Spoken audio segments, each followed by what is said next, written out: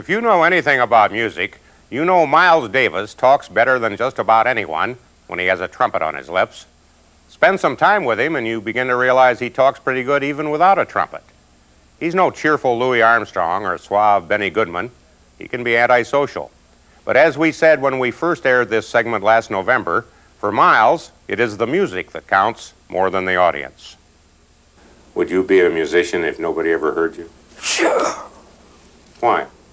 Because I love music. It's in my head. I can't get it out. So you listen? Yeah. You're hearing it yourself? I hear it now.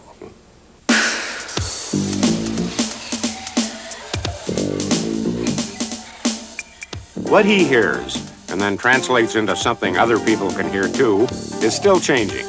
This was his latest style at a concert in Strasbourg, France last summer.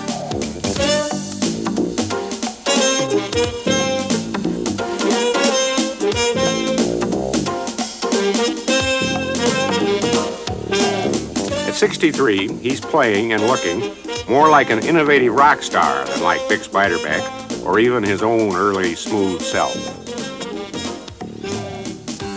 But Beiderbecke and Goodman and all the good ones were innovators in their day, and most knowledgeable people approve of Davis's energetic experiments.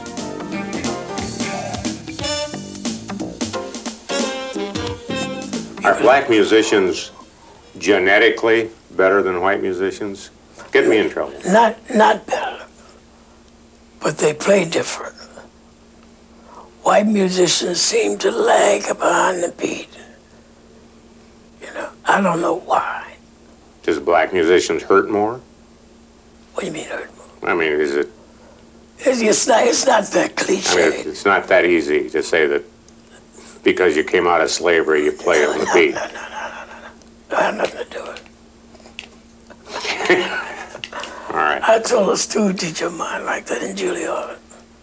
She started talking about, well, you know, the black people were despondent at night, and they say that's where the blues came from. So I raised my hand. I said, listen, my father's rich, my mom is good looking, right? And I can play the blues. I never suffered and don't intend to suffer. Look at and listen to Miles Davis 30 years ago.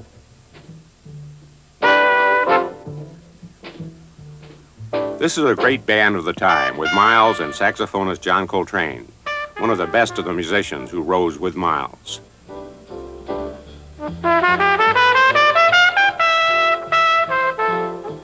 By the Coltrane era, Davis had been in New York for 13 years out of East St. Louis, Illinois, had played with Charlie Parker and Dizzy Gillespie, had studied at Juilliard, was a valued associate of the musicians who jammed in the little clubs on 52nd Street. He was the definition, in person and musically, of what we then called cool.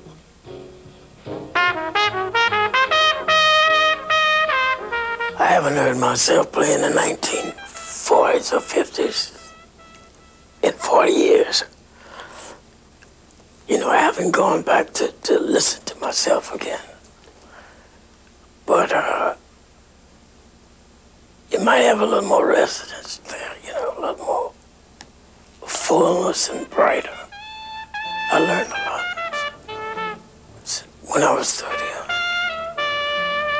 I used to try a lot of things. But since they have synthesizers and electric instruments, you can hear those better than acoustic. Some musicians learn a lot faster now.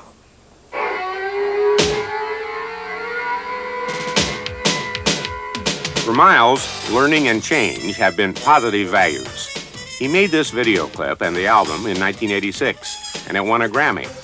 His complex and sometimes sullen attitude toward pests like reporters and critics has sometimes made him seem to be hard to get along with for the sake of being hard to get along with. But the great consistency of his life has been the trumpet. While he's gone from jazz to rock and Brooks Brothers to Flash, the trumpet is the same. As he noted, he hears it even when he's talking to a visitor, and it speaks for him when he can't explain himself. You have to make a like that.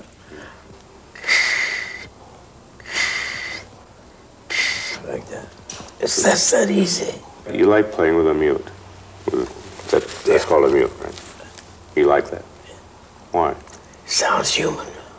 Human. Yeah, it sounds like a voice. Sometimes I can get it to sound like another voice.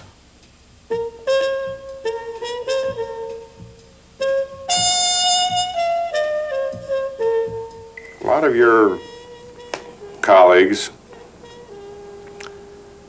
died from drugs, from heroin. You had a heroin habit. You kicked it cold turkey and went on. How did you stop?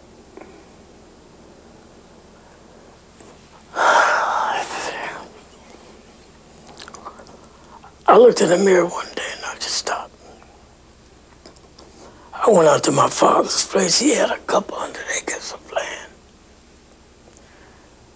And I went out and he had 2 compartments like this for his gas.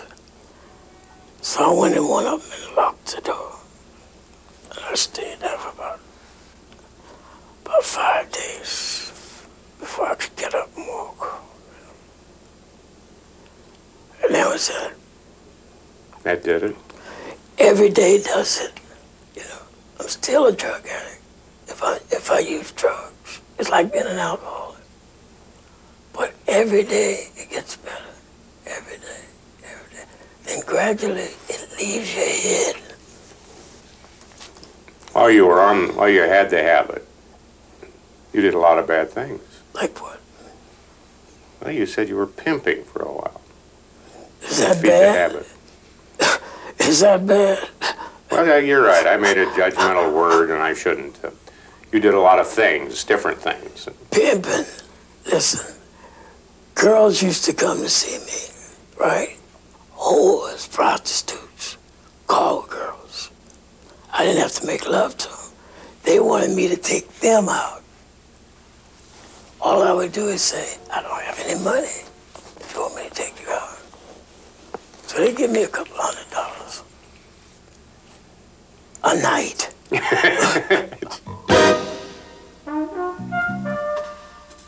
Davis knows on-stage talent doesn't always eliminate off-stage discrimination. How does he feel about it? Are you anti-white? Not all the time. It's encouraging. Not right now, for instance, I hope. You know, I love pretty women, you know. And if you see me with a woman, she's going to be pretty, gorgeous. If I'm with a white woman, a white man will get mad. Or if I'm in my Ferrari, just with a black man, and a white man has a white woman, and they talk about it. Anyway, I get those looks. What it means to Miles Davis, the upper middle class black man, a certified member of the people who made jazz for this century, the owner of Malibu beachfront land, is that unless he makes arrangements in advance, white policemen in California suspect that when they see a black man in a Ferrari, that it is stolen. Because when I got the car, I had my lawyer call him up and said, Miles has just bought a Testarossa and it's gray. He just thought you'd like to know that. You know, so I never got stopped. This is where Miles Davis lives in Malibu. He composes music here, but he also paints. These are nude bodies of women. They have no arms. I have some confidence in my admiration of his music, none at all in my judgment of his painting. We were told his paintings sell for from $15,000 to $25,000 to people like Lionel Richie and Quincy Jones. This is a sports car. This is a light, and this is a prostitute. And this is an airplane. Is the prostitute going to get a ride in the sports car? She might. Miles has 3 former wives, 4 children, none of whom were born by the wives.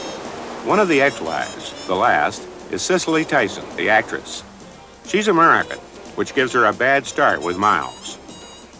What's wrong with American women?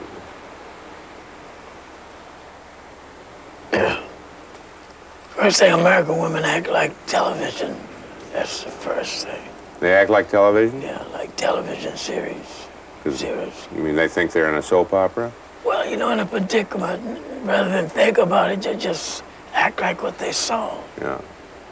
In your book, you were pretty hard on Cicely Tyson, your last wife. Okay, my You said she wanted to control your life. She hired a private detective to follow you around. I didn't know that. You didn't know you said that in your book? I haven't gotten that far in my book to proofread it. Well, she said, you just said she would take back gifts you bought her and keep the money. Did she do that? I don't know. Friends told me that. It sounds like maybe you think maybe you should never have married her in the first place. I didn't marry her for that reason. I didn't marry her for sex. I didn't marry her for that reason. I thought she was a level-headed black woman, you know, but it switched. She changed? She changed because she got so jealous, you know. Will you ever get married again? To who? To anybody, not to Cicely. I know it's a couple guys I've been looking at, but never a woman again. Miles rarely goes out because he says that people who recognize him bother him. But this was a special occasion, his 63rd birthday in Beverly Hills with friends.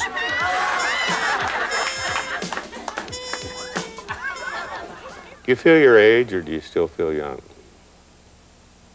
Where? Anywhere. As a man or as a musician, do you feel that you're getting into the golden years?